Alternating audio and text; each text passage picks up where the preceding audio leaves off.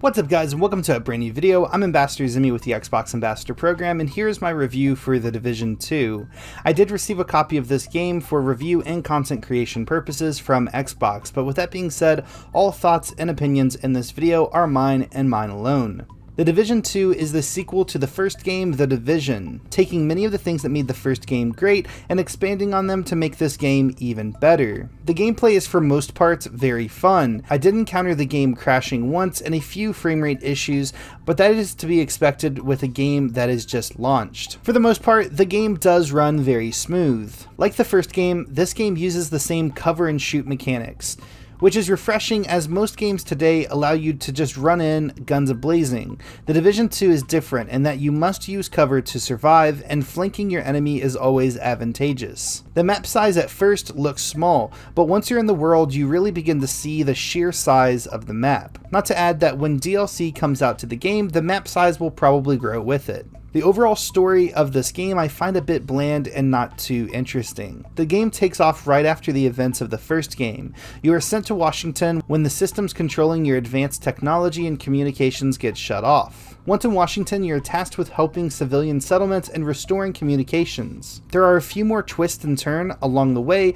but this review is spoiler free, so I will just stop at that. So if you're looking for an amazing narrative driven game, you might want to look elsewhere, as this game's story is really nothing more than just okay. Which in my opinion is fine, as a lot of the people who play this game will most likely be focusing on playing this game with their friends, earning loot, and mindlessly killing bosses. But with that being said, you can play this game by yourself all the way if you wanted to, but I definitely do feel that it's best played with friends. There is also a huge variety of weapons and items to choose from and loot.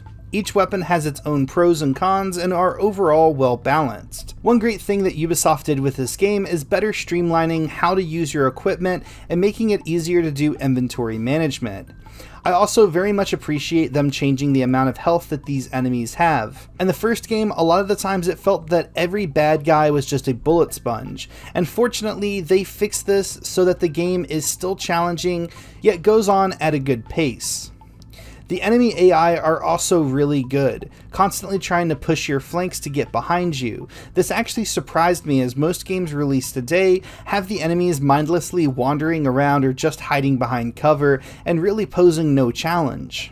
Overall, The Division 2 is a well-rounded, if not a bit grindy and repetitive at moments game. If you're a fan of looter shooters like Anthem and Destiny, I would definitely suggest this game, as it is a very competent game in the genre. If you are more of a solo gamer not looking to play with friends, I would suggest maybe wait a bit and buy this one on sale if you're still into it. Other than that, this is it for the review. Hopefully I was able to help you decide whether or not to buy The Division 2.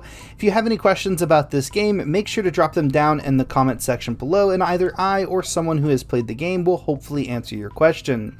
Like always, if you enjoyed this video, please make ssure to drop a like. If you never want to miss out on videos just like this one, make sure to hit that subscribe button, and I hope you all have a fantastic day. Peace out, guys.